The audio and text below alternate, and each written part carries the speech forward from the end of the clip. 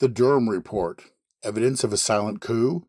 Our host, Chris Kuhlmann, attempts to simplify the complicated, coming up next on this edition of The Grid. Stay tuned. The Grid, a digital frontier. I pictured patriots as they moved throughout our country. Do they look like individuals or small business, where the rallies like church? I keep dreaming of a world I hope to one day see. And then, today, I got in.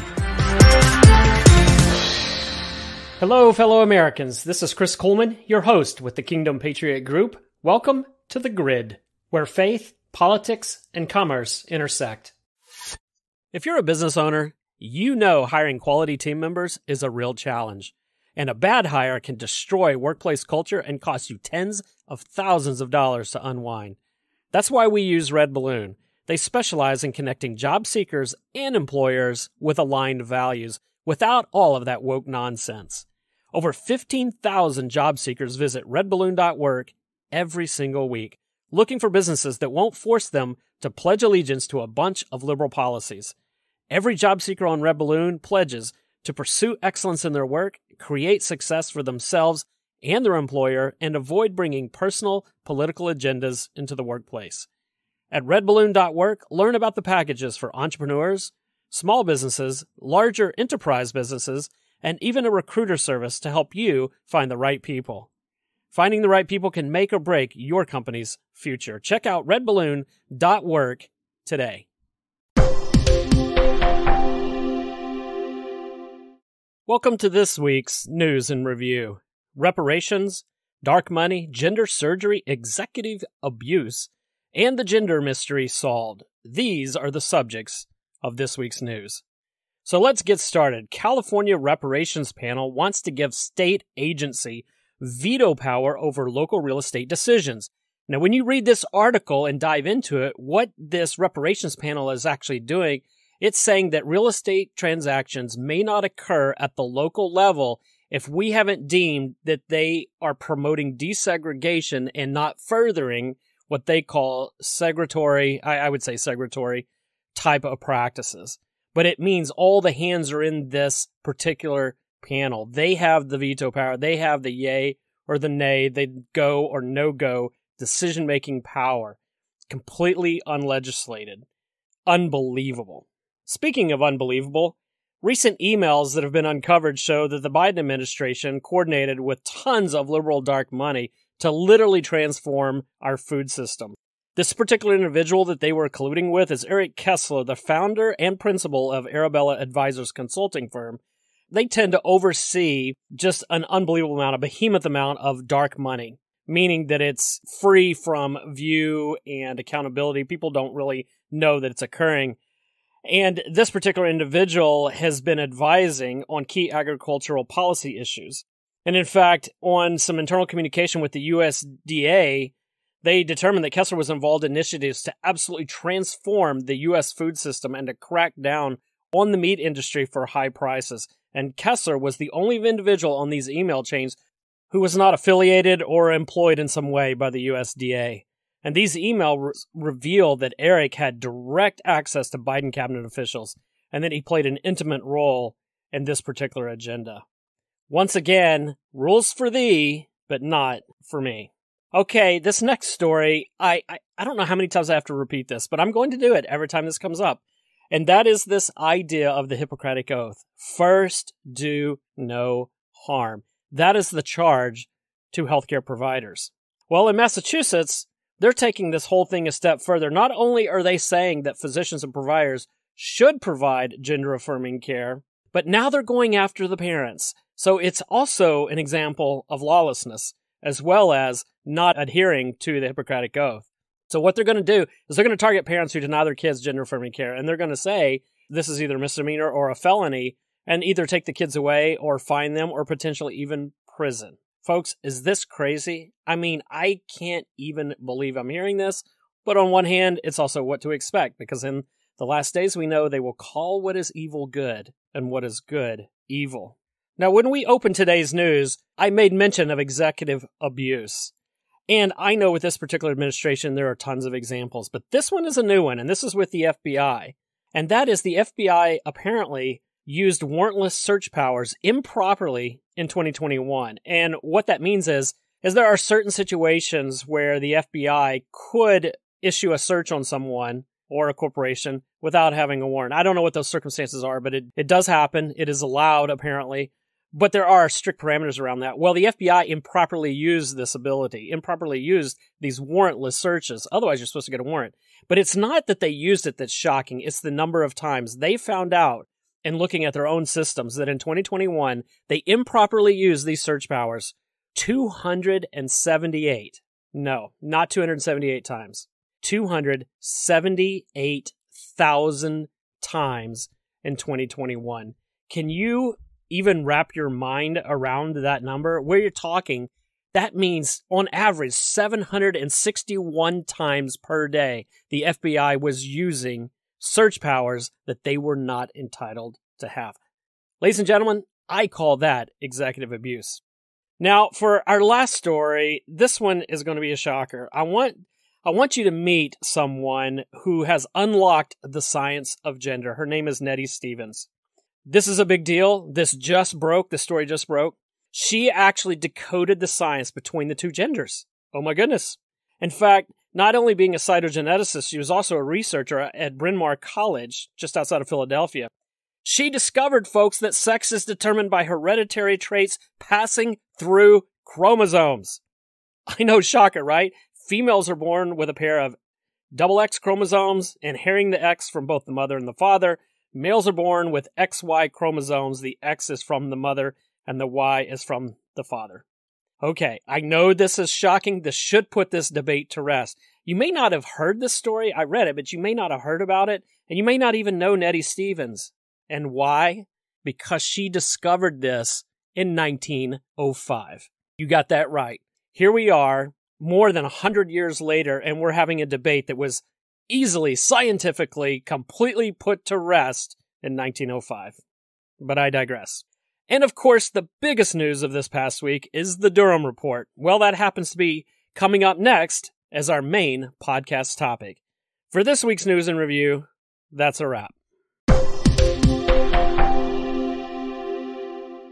Okay, if you're a freedom-loving American, the most important story of this past week, the most shocking story of this past week, is John Durham's report in which he finalized and submitted to Merrick Garland, our current Attorney General.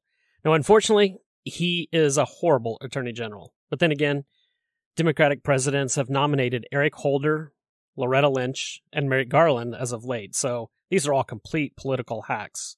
So I'm not sure we'd be surprised that we have another bad Attorney General, but I digress. We're really talking about John Durham.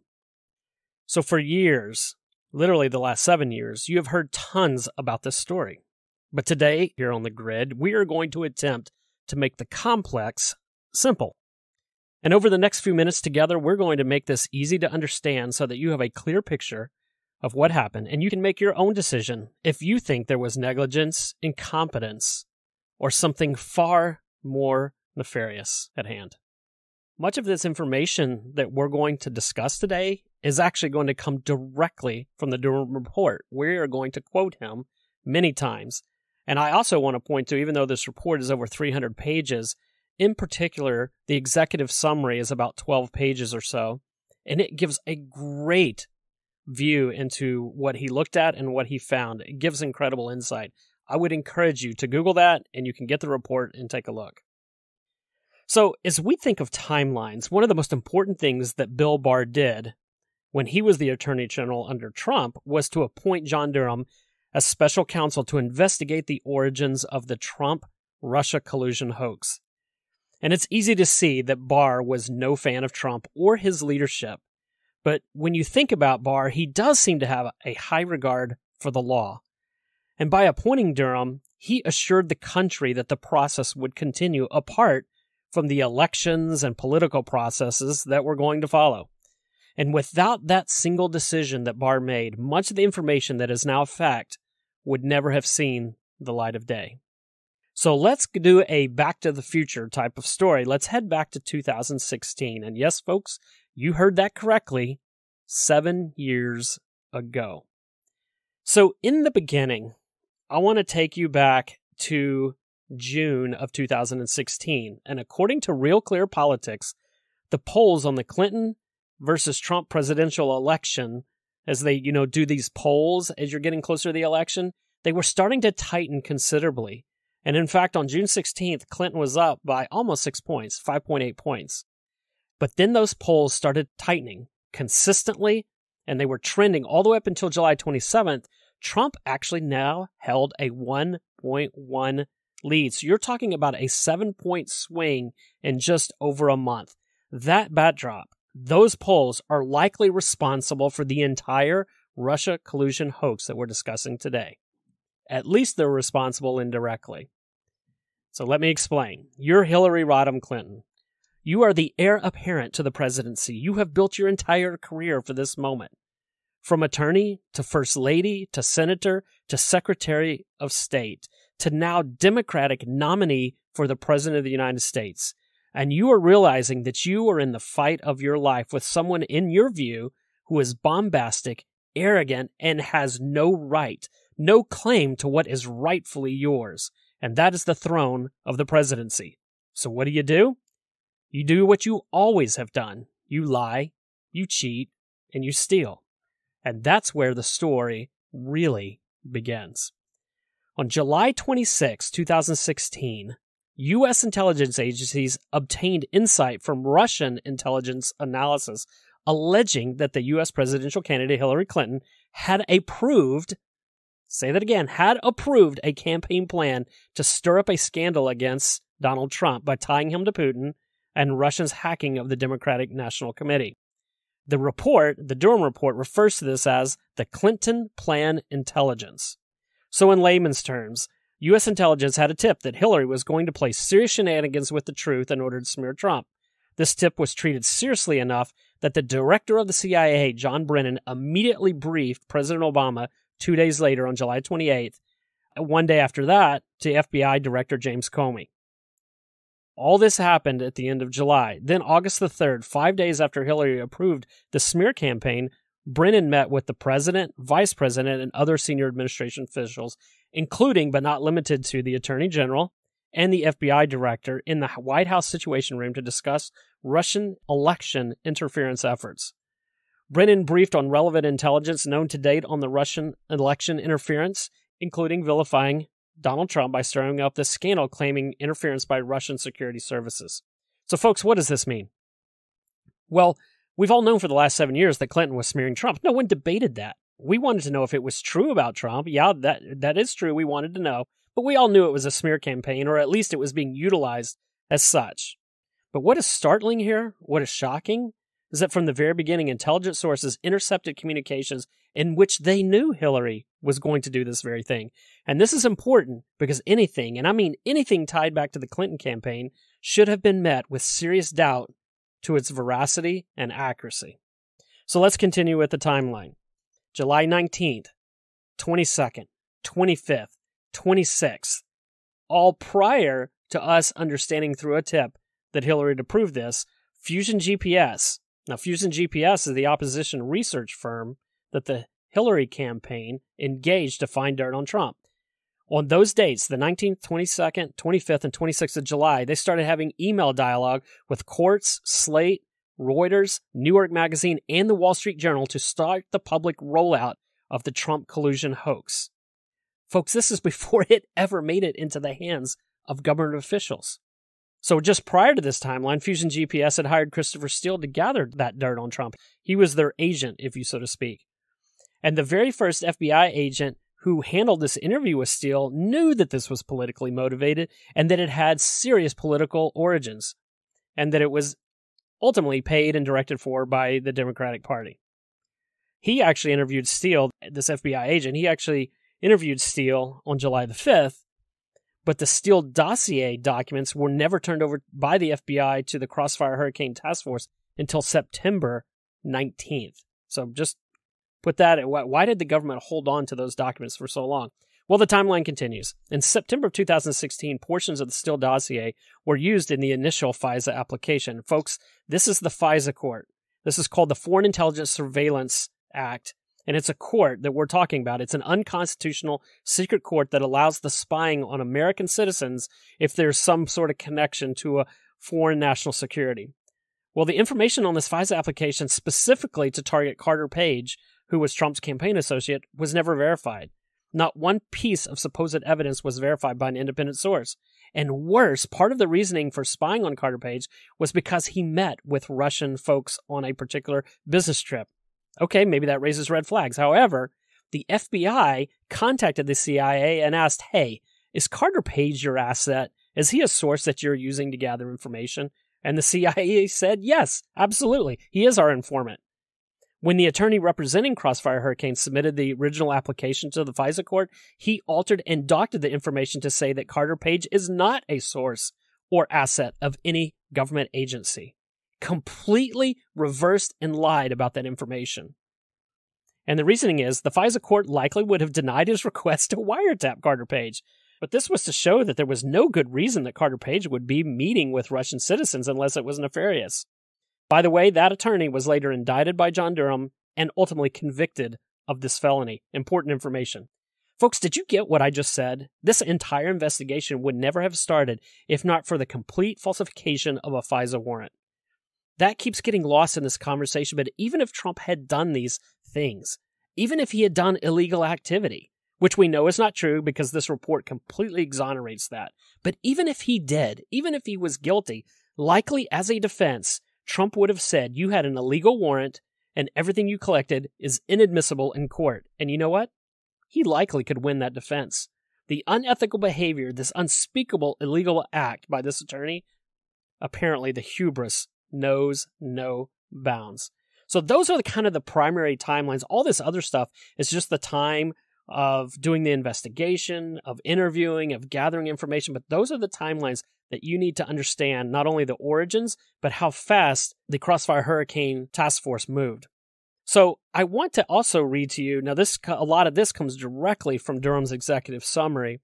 These are questions that Durham said he was tasked with answering in his investigation. So I'm going to read through these as well as the answers and what he found. So his first question: was there adequate predication for the FBI to open the Crossfire Hurricane investigation from its inception on July 31st, 2016 as a full counterintelligence and foreign agents registration act investigation, given the general guidance by the Attorney General and FBI policies for domestic operations?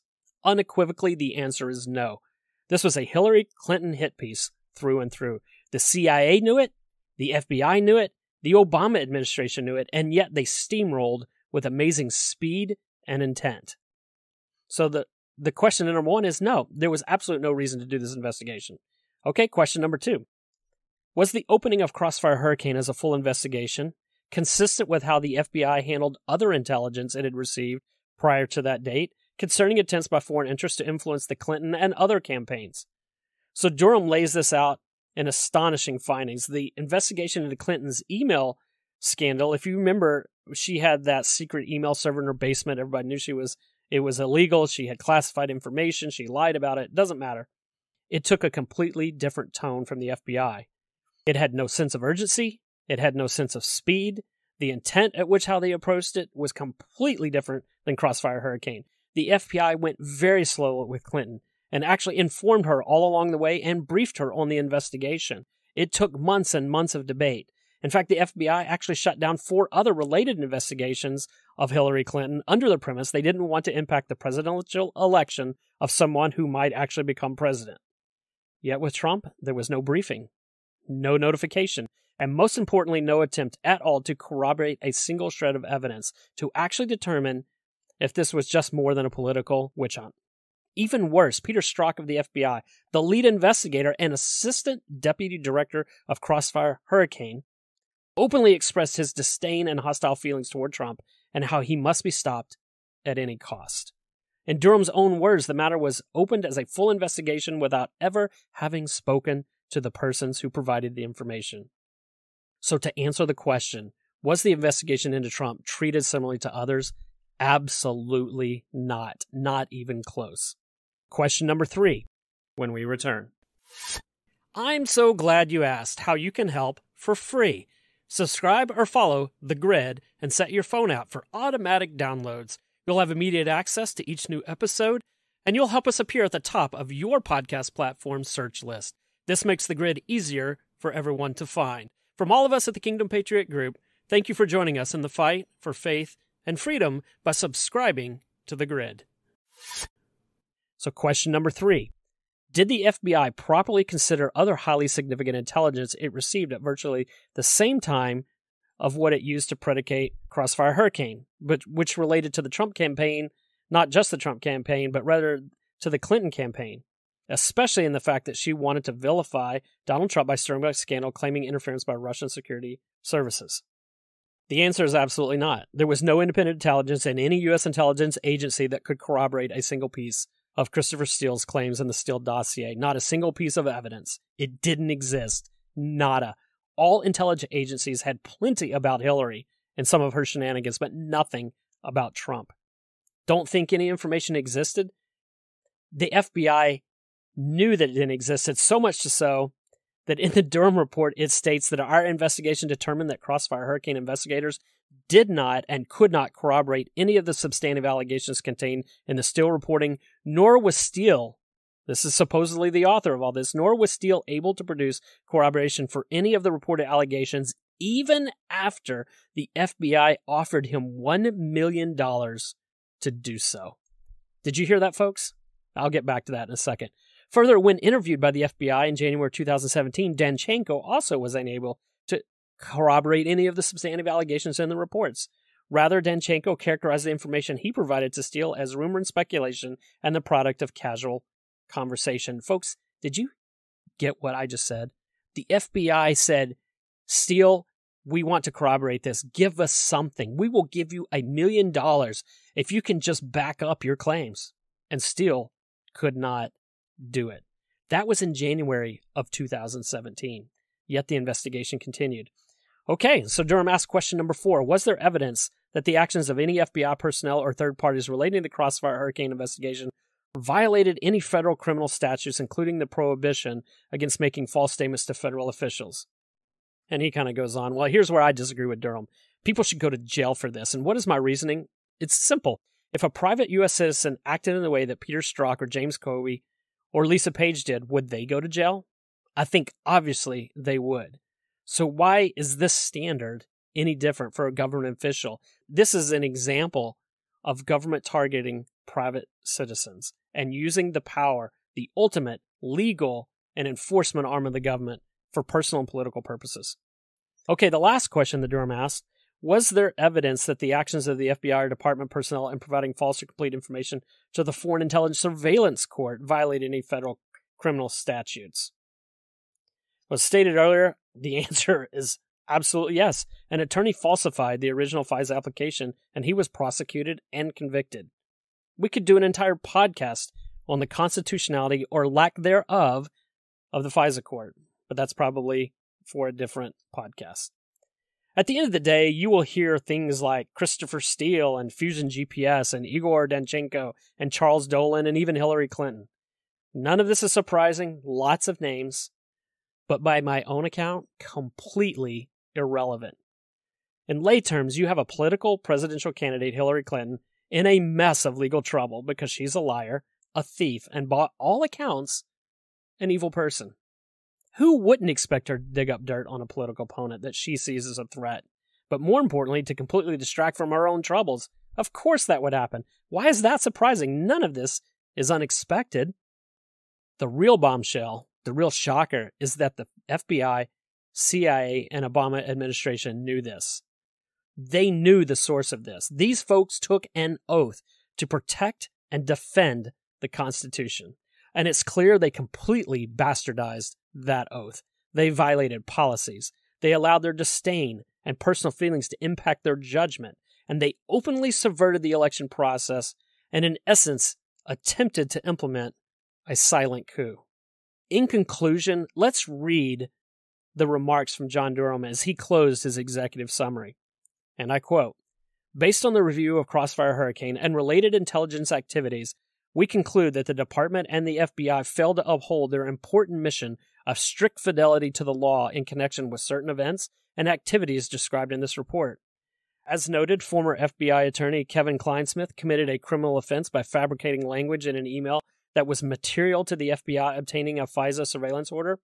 In other instances, FBI personnel working on that same FISA application displayed at best a cavalier attitude towards accuracy and completeness. FBI personnel also repeatedly disregarded important requirements when they continued to seek renewals of the FISA surveillance, while acknowledging both then and in hindsight that they did not genuinely believe there was probable cause to believe that the target was knowingly engaged in clandestine intelligence. Our investigation also revealed that senior FBI personnel displayed a serious lack of analytical rigor towards the information that they had received, especially information received from politically affiliated persons and entities. This information in part triggered and sustained Crossfire Hurricane and contributed to the subsequent need for Special Counsel Mueller's investigation. In particular, there was significant reliance on investigative leads provided or funded directly or indirectly by Trump's political opponents. The department did not adequately examine or question these materials and the motivations of those providing them, even when at about the same time the director of the FBI and others learned of significant and potentially contrary intelligence. End quote. Okay, in other words, hey FBI, you suck. Your policies are good, but your people are horrible, and you lack all intelligence and integrity in this process. And Trump was vilified in the media for making claims about the deep state. Folks, this is the quintessential definition of the deep state. Hopefully you now have a better understanding of this investigation, its origins, and even its conclusions. And why? Because you have listened to The Grid, a podcast production of the Kingdom Patriot Group. Until next time. Thanks for joining us for today's edition of The Grid. And a special thanks to our sponsor, Red Balloon, and all the pushback they're doing against wokeness in the workplace. Go to redballoon.work today to learn how like-minded job seekers and employers can find each other. Be sure to visit our website at kingdompatriot.us to join the movement of faith and freedom. That's kingdompatriot.us. Join today so that together we can make a difference. Your membership is appreciated, your input is valued, and your voice is needed. I'm Chris Kuhlmann, and I am a Kingdom Patriot.